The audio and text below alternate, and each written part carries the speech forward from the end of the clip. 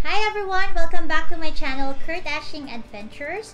And right now, since naka-quarantine tayong lahat due to COVID pandemic, we will not be sharing travel vlogs. Instead, we will share to you an unboxing video.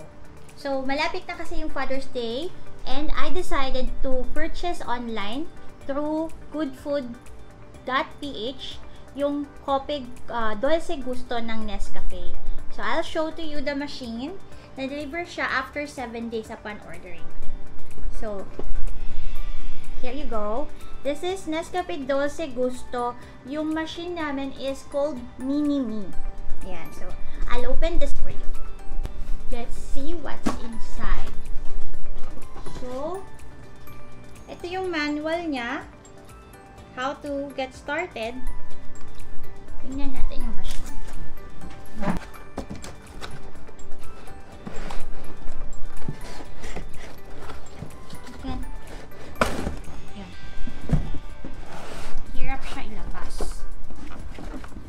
Pero you have to be careful kasi glass siya. Nakita ko sa video niya, glass siya. So, when you're opening it, kailangan careful kayo. So, yan.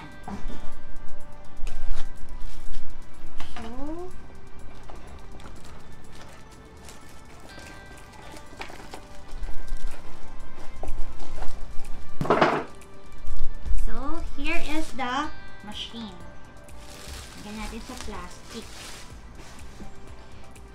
So, ayan si Mini-Me Dolce Gusto coffee machine.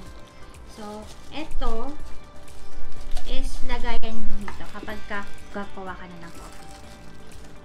So, paano natin siya gagamitin? Siyempre, we have to refer to our manual kung paano siya gagamitin.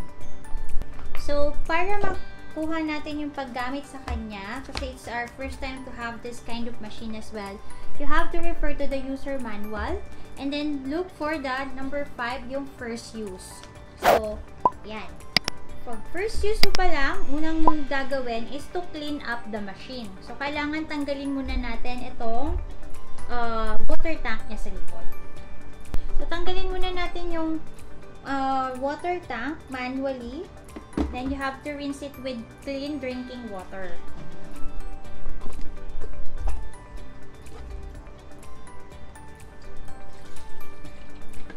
So yan. I-rinse mo lang siya. Ayan, alug-alugin mo ng konti para malinisan. Then throw the water away. And then, pagka na-rinse mo na siya, you have to refill this water tank ng clean drinking water once again. Ayan. So, ayan. And then, you have to put it back sa pinagkuhaan natin. Ayan. So, ayan. Next step is open the locking handle. So, ito yon. Yung locking handle niya. So, kailangan up na siya. Tapos, so, yan. Kataas na yung locking handle and make sure that the rinsing tool is inside the holder. Ito yung capsule holder natin. And if you can see, ito yung kanyang rinsing tool. Kailangan nandito siya sa loob. Make sure na nandyan siya. And then, have to close it. Close na siya, isasaksak natin siya. You have to make sure na tama yung voltage na gamit nyo. So, ganito yung saksakan niya. That's why we have to use an adapter. So, tapos isaksak lang natin siya. Yan. And then, look for the, iharap ko sa inyo. Look for the on button, which is on top. Ito. Yan. So, magbe-blink siya ng red. Wait until maging green yung color nung on button niya. Pag naging green na siya, that means ready to use na yung ating machine. Ayan, naging green na siya. So, once it's green na, we have to set the bar. Ito yung bar niya. Dun sa maximum level ng volume selector. So, volume selector to kapag konti lang yung water or yung maliit lang yung cup na paglalagyan nyo, you'll use the minimum. Pero pag naglilinis tayo, we will use the maximum volume ng pinakataas niya. So, pag naka-on na yung machine natin, we'll have to put this. Ito yung lagayan ng baso. So, meron siyang iba't ibang alignment. Ito pag maliit lang yung baso mo, you put it here. Ito kapag medium size, pinakababa pagka malaki yung baso na gagamitin mo. So, we'll put it dito lang sa pangalawa. Yan, make sure na intact na siya. And then, put a glass or a mug para siya yung kukuha ng water. And then, put the lever sa cold position. Ayan. Kasi mag-start na siya mag-rinse. Ayan. Kita nyo, naglumalabas na yung water niya. It means it's rinsing na. So, nagki-clean na yung machine natin. So, it will take you about few seconds. Makikita niyo yung lever. Pagkatapos na siyang mag-clean, pupunta siya sa stop button. Automatic siya mag-stop.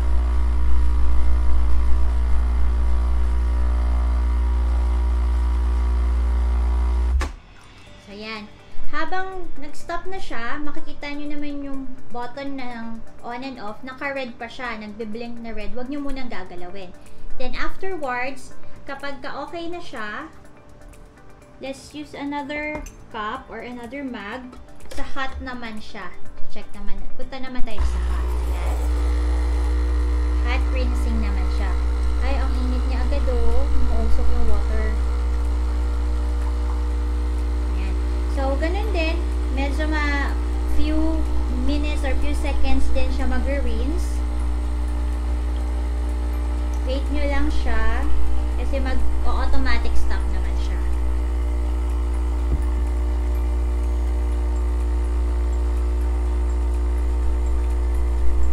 Yan, hot water na yung nilalabas naman niya.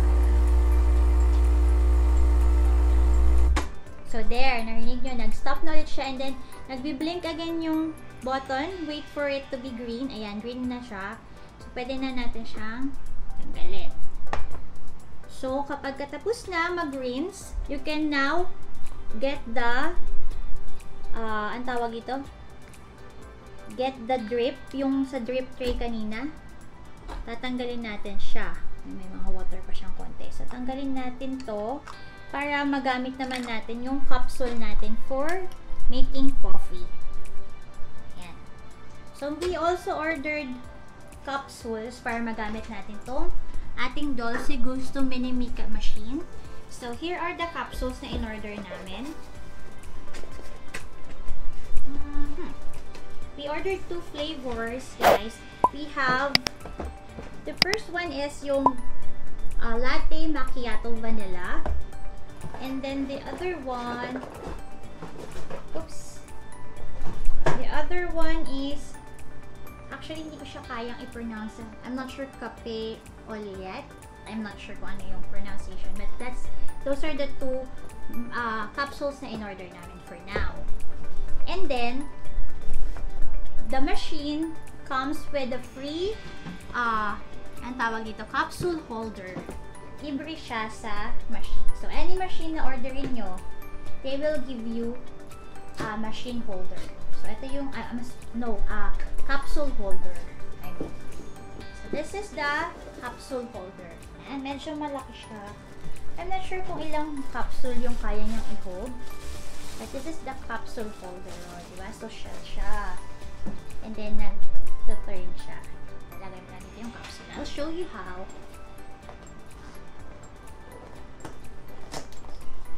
Bukas tayo na. Ayan. Ganyan siya. Ganyan siya, guys. Yan. Diba? Ang ganda niyang tingnan. Tapos, pag namimili kayo, can just turn it around kung anong gustong flavor pag magpo-coffee. Yan. Ganyan. So, right now, let's try to make a coffee. Gawin natin yung latte macchiato vanilla. So, parang katulad ng kanina, dito natin siya ilalagay. Instead of the strainer kanina, ito yung lalagay natin, yung capsule. Tapos, papasok natin siya. And then, close the lid. Ayan. Close natin. Then, we have to refill the water tank. Kasi kanina, ubos na yung water natin sa pag-rinse sa kanya. So, we have to refill drinking water ulit dito sa water tank natin. 2 glasses yung laman niya.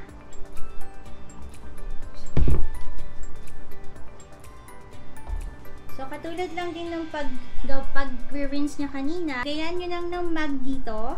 And then, depende sa inyo kung gaano katapang yung gusto nyong coffee. Kung konti lang yung water na gusto nyo, masyadong matapang, doon kayo sa pinakabababang volume. Pero, if you want something na normal lang, siguro doon tayo sa mga almost maximum volume. Ayan. And then, if you want it hot, syempre doon tayo sa hot button. Pero pagka gusto nyo cold yung coffee nyo, doon tayo sa cold button. So, this time, punta tayo sa hot muna. Ayan. And you'll see, lumalabas na yung coffee niya.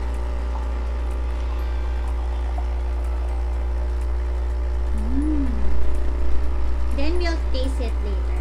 Kapag ka nagawa na, ang bango ng coffee. Maamoy mo dito yung coffee kasi hot siya. So, yung aroma ng coffee, maamoy mo agad. So, ayan. Nag-stop na siya and then, nag-green na din siya. So, pwede mo na siyang kuhain. Wow! Ang bango. It smells like vanilla. Tapos, i-taste natin. Ang bango.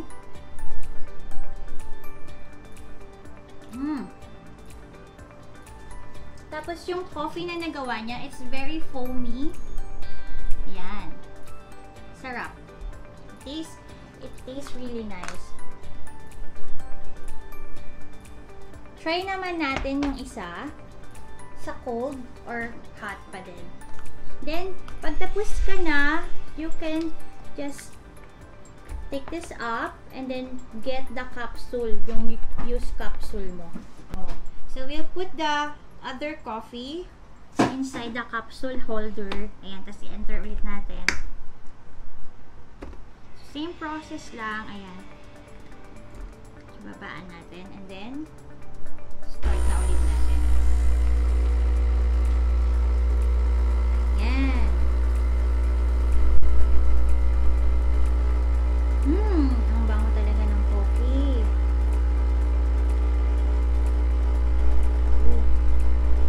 Susobra. Susobra ata siya. Stop. Oops. Tama-tama lang. Kaya nag-stop na ulit siya and ready na to drink our coffee. Ayan, very foamy siya. And it smells very, very nice. Sobrang amoy na amoy yung coffee. So, pwede nating haluin coffee natin. And let's take a sip.